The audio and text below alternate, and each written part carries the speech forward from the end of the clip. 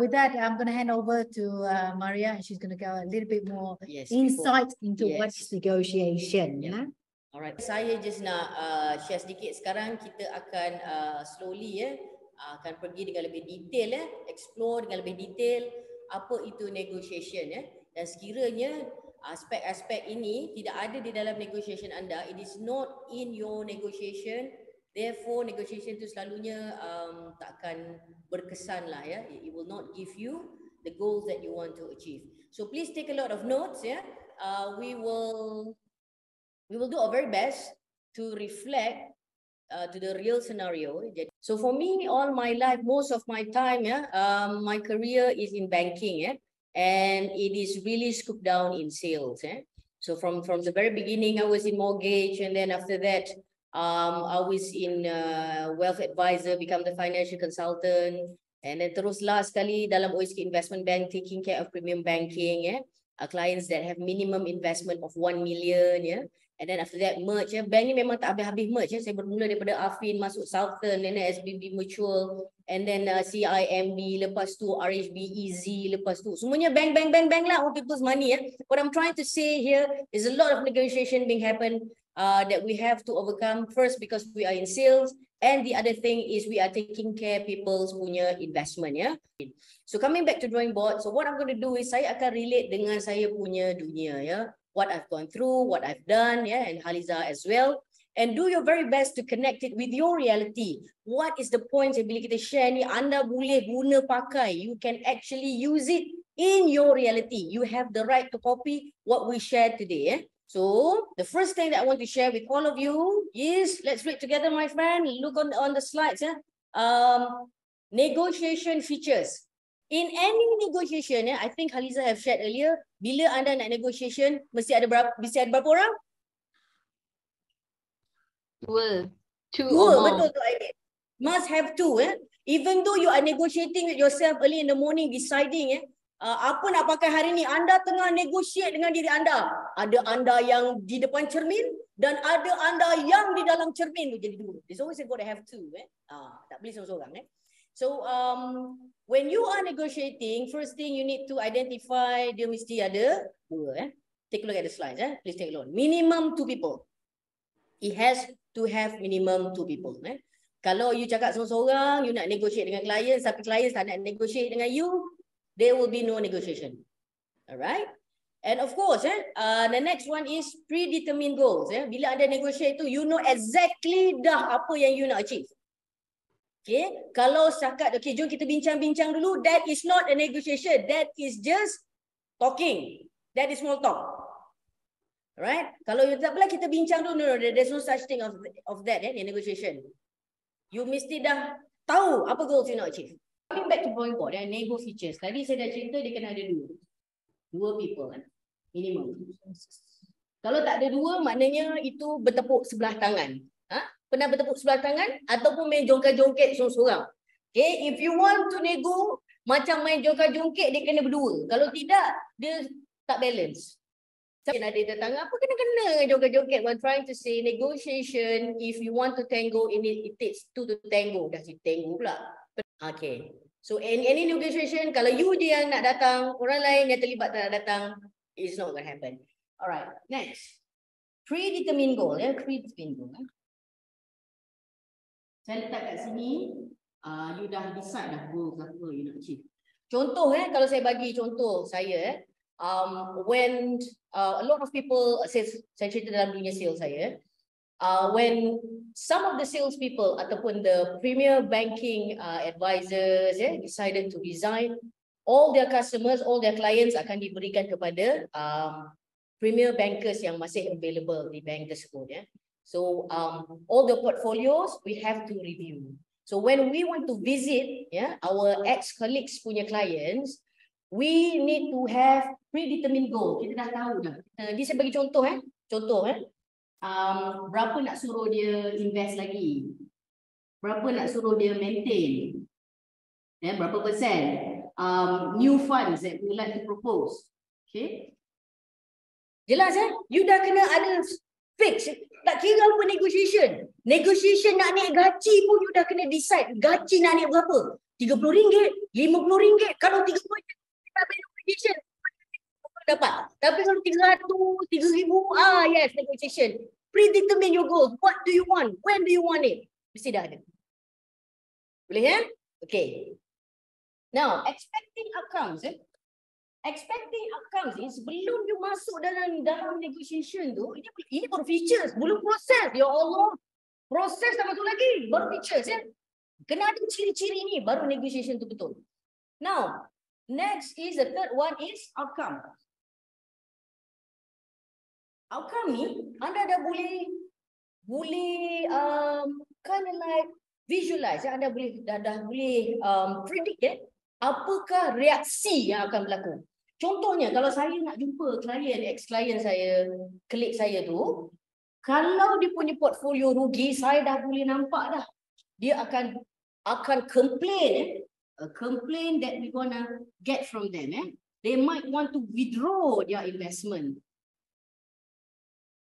Right? They will decide to take business somewhere else. So negotiation ni dia bukan hanya melibatkan orang, bukan hanya tahu goal yang anda nak achieve. Anda dah boleh visualize, okay, with these goals that we want to achieve, meeting up with these people, I reckon saya jangka, kami jangka ini yang akan berlaku. Kita dah boleh jangka apa yang akan berlaku. Jadi, my dear friends, when we we dah jangkakan list down things that might happen, kita dah boleh plan the resolution. Yes, consensus. Consensus. Maksudnya di sini, bila you dah boleh jangka outcome yang bakal berlaku, but at the same time you boleh juga, okay, tapi kalau saya recommend a new fund that can actually reduce their profit, they might stay with us. Stay with us. Okay. Knowing that things that might happen, then you boleh plan apa resolution nak buat ni. Kita boleh propose for bond to them, dana bond. We can propose them to, okay, switch their fund. We can propose to maintain the fund for another few months, a longer duration, different duration. Yes. Nampak dia punya, okay, saya nampak di situ Fadil goal boleh berubah ikut keadaan. Macam ni Fadil, ni pada pandangan saya Ni pada pandangan saya tak tahu orang lain.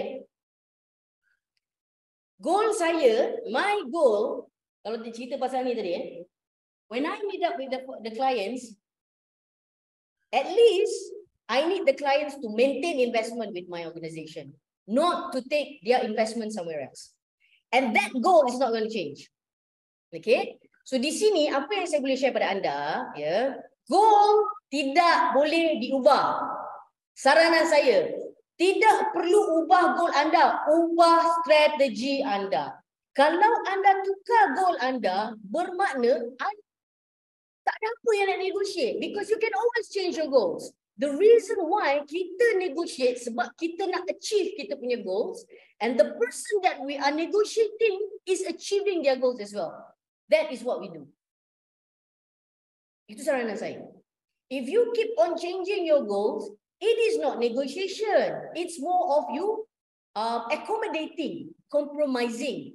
And in negotiation, kalau kita asyik compromise and accommodate at all time, at the end of the day, you will never really achieve your goals. Because in negotiation, saya akan cerita juga nanti, is win-win. Maknanya, I get my portion, which I think is best for my organization or for myself, and you get the goal which is important for you and your organization. Tapi saya tak pastilah kalau ada orang lain boleh bertukar goal. Clients boleh bertukar goal mereka sebab mereka ada goal mereka sendiri. Tapi bila saya berjumpa dengan klien saya, contoh dalam situasi ini, saya dah ada goal saya. My goals and my organization goals. First, make sure the client stays. Because now it's going to be a new person assisting these clients with our banks. And of course, our goal is to make sure they maintain their investment with us. Not to take away their business somewhere else. Kalau saya, pada pandangan saya yang berubah mengikut keadaan ialah strategi. Thank you, Ainil. Tukar strategi anda. Improvise strategi anda. Unless you find that the goals is not suitable for you lah. After a while, ini bukan kita punya goals. Then it will relate again to what is it that is your vision and mission. Tapi kalau memang this is your vision and mission that you want to achieve, your goals have to maintain. And if you are unable to achieve your goals, you change your strategy. Maybe the proposition yang anda share semasa negotiation. Maybe some terms and condition yang anda boleh tukar. Tapi you still get your goals without jeopardizing yourself and them. That is negotiation. Yeah. Now, coming back to your negotiation features. Kat mana saya tadi? Resolution and consensus. Sebelum saya terambil masa you punya tea break. So this is connected. So when you know the outcome, you dah boleh rangka apa yang kita boleh saran kepada klien kita ni supaya goal kita tetap dapat di-maintain. Because you dah nampak dah, ni kalau dia punya bond dah dekat 10 tahun tak dapat income, kita janji 5%, rupanya dapat 2%, dia mesti akan naik atas meja, jadi hantu kat situ juga. I put 50 million. You get ready lah. Okay. So that is resolution. You dah ready yourself. This is what's going to happen. This is my proposition. Okay. So, terus. Next. Nego features tu, kalau anda lihat di slide sebut dia tulis itu, parties willing to modify their position. Okay. Willing to modify. Now, maksud modify di sini ialah it could be terms and condition, it could be the framework, the duration of time. Tadi Husna ada cerita pasal timeline kan. Kalau mungkin dia minta dalam masa seminggu, you need another 1 more week. But the outcome is still the same. This proposal has to be prepared. Tapi anda request another 1 week. Okay. Now, coming back to negotiation features ni, kalau the parties that you are meeting up tu, okay, contoh saya jumpa dengan klien saya, dia pun muji, I don't want to be, I don't want to stay with you. Saya tak nak. Dia tak nak modify langsung. Dia tak nak ada apa-apa resolution. Dia tak nak ada solution. Again, negotiation is about coming to an agreement and proposing the best solution for both parties. Kalau dia langsung tak nak ada give and take, what you can do is, you say, okay, let's stop here first. We discuss further for our next meeting. You can do that. So in negotiation, you have to be ready to give and take. Give and take without jeopardizing you punya goal. Itu you kena remember. Okay, give and take. Sebab kalau you langsung tak nak, you je nak menang. Tak boleh negotiate. Tak gunalah negotiate. Buang masa. Because you je want to get what you want. Others unable to get what they want. That is not negotiation. Okay, itu maksud dia. Willing to modify. Okay, mula-mula dia nak untung dalam masa 2 bulan 40%. And then you say, okay, instead of 2 months, stretch it out to half a year. You get every month 10%. Is that fine with you? Contohnya and you get another additional 10% because you're willing to wait for 6 months. Nampak di situ maksud dia modify ni. We are sometimes the middle person. Okay, when you are the middle person, you are not the authority yang buat decision. That negotiation is not impactful. Tu je saya boleh cakap. Okay, to negotiation features. The person that you're negotiating with must know. Kalau tadi dia must know the purpose. Purpose. Sebelum saya berjumpa dengan clients ex colleague saya ni, I will email them and speak to them on the phone. Tell them what is my purpose. Saya akan share, update your portfolio. Okay. Re-strategize, restructure your portfolio if needed. And we would like to get more feedback and identify new investment goals from you. Kita bagi tahu tiga-tiga ni.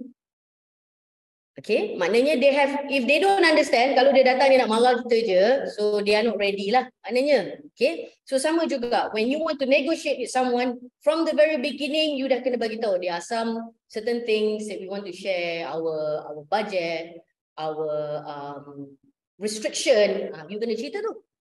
Okay, mungkin bila you bercerita dengan your customers tu, you have to tell them as well. Okay, sekarang ni kita nak negotiation, this is what we are looking into.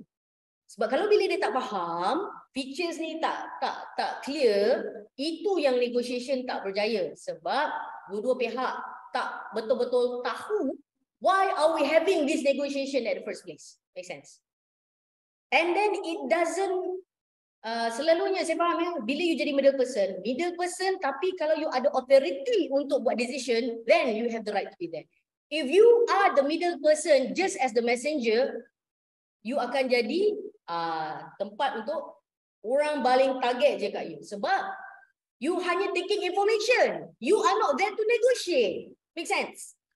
You hanya menyampaikan maklumat. Mengikut kata syarikat kita, okay, syarikat cakap macam ni. So apa yang syarikat you boleh buat, you pun tak boleh buat apa-apa. That's why negotiation tu tak berjaya. Ya? Tu pada pandangan saya. But let's just stop here. Okay. So starting from now, when you would like to negotiate with anybody, even with yourself sendiri, you kena tahu kenapa you negotiate dengan diri you. Ya? All these features have to be here. If not, negotiation tu tak complete. Bila tak complete, you tak akan dapat result yang you inginkan. Itu maksud dia, goal tu tadi. Okay, but then again, one thing for sure, you are dealing with people, so they adventurous sikit lah.